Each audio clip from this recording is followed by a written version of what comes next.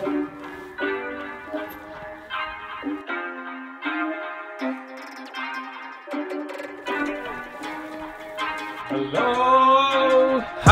friends and family. I am going to build a outdoor turtle enclosure today, as I mentioned to you yesterday. I'm doing it. It's happening. I need to double check and see. I don't need to double check to see anything. I got all the materials in the back of my truck right now. I'm going to put my camera on automatic mode today so I don't have to think about the exposure, because that would just be too much to think about. There's all the supplies right back there, and amongst other random things that I just have in the back of my truck. We're gonna build it. I'm gonna put it right back here on the hillside somewhere in a spot where it's gonna get some sun and also be filtered sun through the oak trees, and that's what Terry recommended, so that's what I'm gonna do. Build a 2x4 with a screen top lid. First thing I gotta do is paint all the lumber first, because this is a little trick I learned from my uncle that many of you may know. If you paint the wood first, then you'll protect it from all kinds of microbes getting in there and destroying the wood, and it'll last 100 times longer than if you didn't paint the wood. So first thing I'm gonna do, paint the wood with some nice outdoor paint, let it dry, make my cuts, screw it together, and while it's drying, I got a ton of work to do because we are going to my parents' house tonight, and I gotta get all this stuff done before then. I've already done lots of video editing today. It's actually already about 2 p.m., so got my work cut out for me in a short amount of time. Okay, let's do this.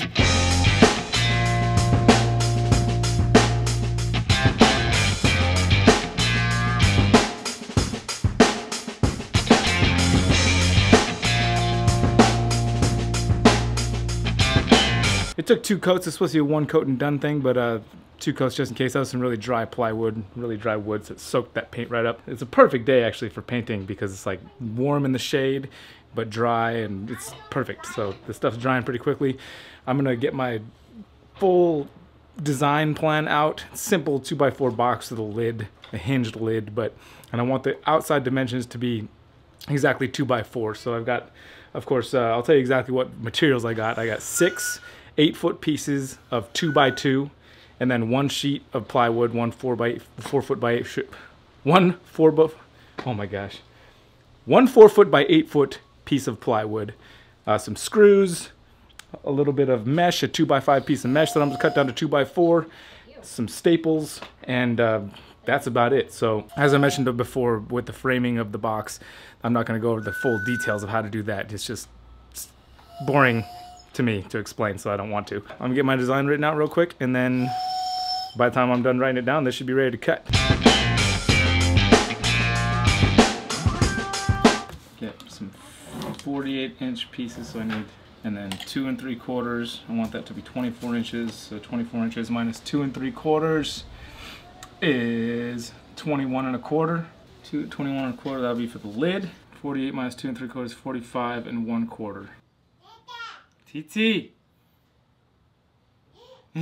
4 times 24, and we already got the 8 at that, so 424. All right, I think we got it.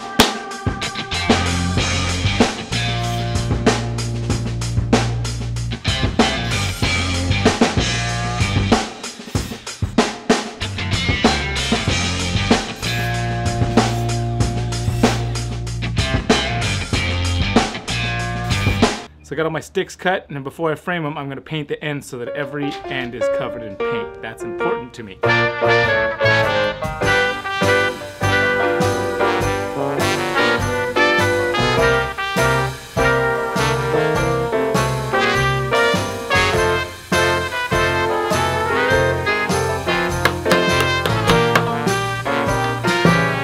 Comes my favorite part, which is framing up the box. I got screws. Framing with nails is a lot of fun, but when you're using just 2x2s and not 2x4s, then I like screws. And then especially if you want to take it apart later, screws makes that easier too. And they're deck screws, so, and they got the little star head instead of Phillips, makes it nice and easy to right, Noah? Come here, bud. What do you know? I know. Rose quartz. Rose quartz? Yeah. What about rose quartz? That it's pink and it's a quartz and it's minerals. And I used to have one, then Eli broke it. They're pokey. And they're called rose quartz because they're rose pink. And that's all I know. What are you laughing at?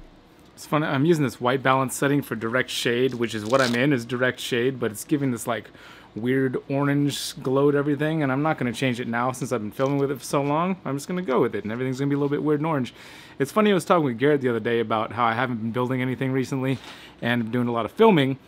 The tool that I needed to tighten down this thing so I can pre-drill the holes in this framing so I don't split the wood, this was in my camera bag because I use it for camera stuff way more often than I use it for anything else. And so it just wasn't there. I couldn't find it for a while. But now I've got it, and I found it, and now we're ready to go. Yeah, camera stuff.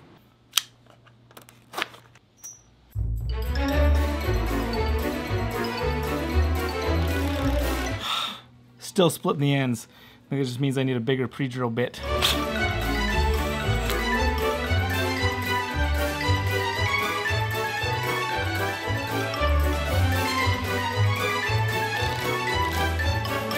Yep, just a little bigger pre-drill is all we needed. No more cracking.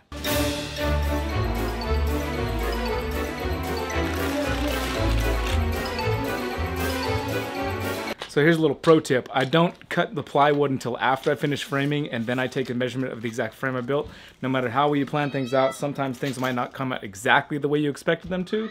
So you don't want to have it too much cut and then realize, oops, because you can never put it back on. You can cut more off, but you can't put more back on.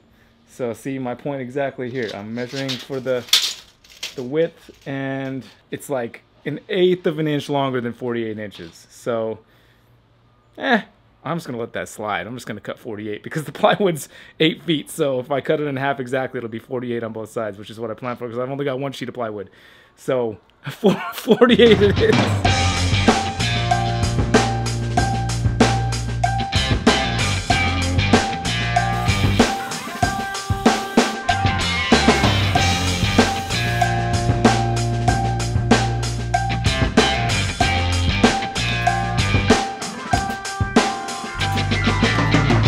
Screwed some little hinges on the back, top lid. I'm getting tired, but it's going. Look.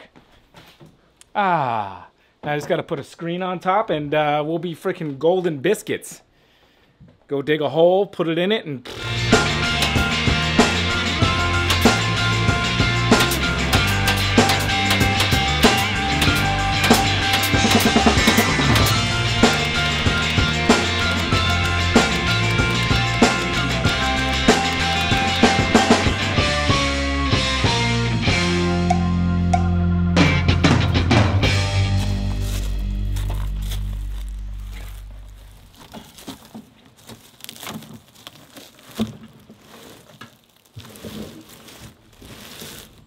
That's about where it's gonna live. I'm gonna dig a little perimeter around it so it's partially underground, and that's about where it's gonna be. And I scoped this spot out this morning, so it's like this spot is in pretty much half in the sun, half in the shade all day, and then filtered light through the trees. So which is what Terry recommended. So yeah, I think we're good. I don't know that I'm gonna put her in there right now. I want to get like a little more of a pond thing situated there, and I've still got a lot of work to do. I still got to clean all the snakes and whatnot before we head out tonight. So at least it's built. Dig a hole right now and see how far we get.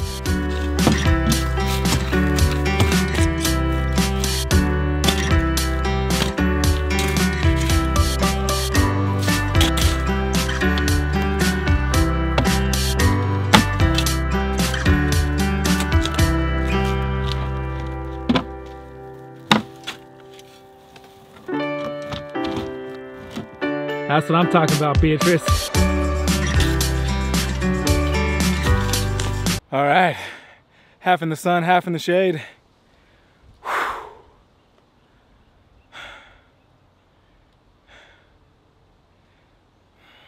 It's time to go clean some snakes.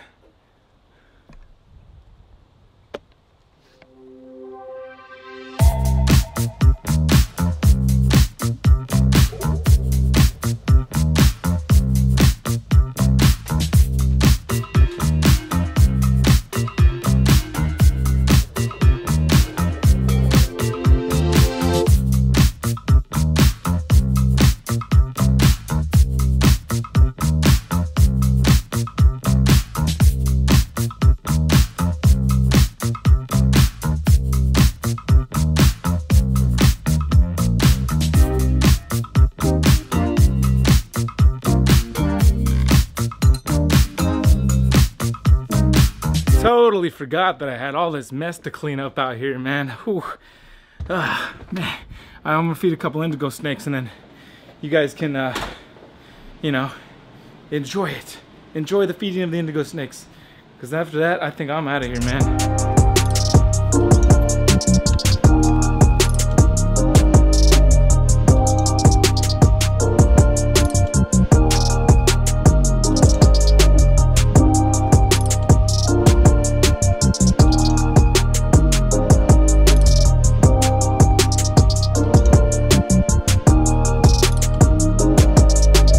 That was phenomenal, man. What a cool species.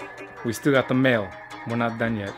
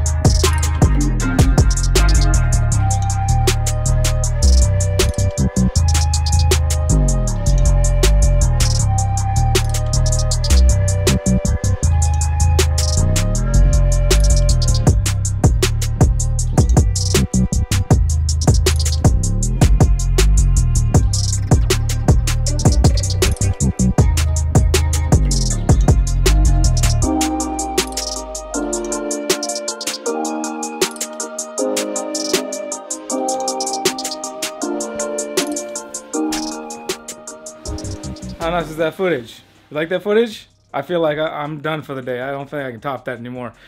I'd like to give a quick shout out to Freedom Breeder for making it possible for me to have time to build cages like that today, because without those guys, man, the work I do with those guys, I wouldn't have the time to do that type of stuff. So if you guys are looking for some awesome ball python morphs, those guys got you covered for sure. I don't know if I was pointing at the right spot. Aloha. You guys have a great day.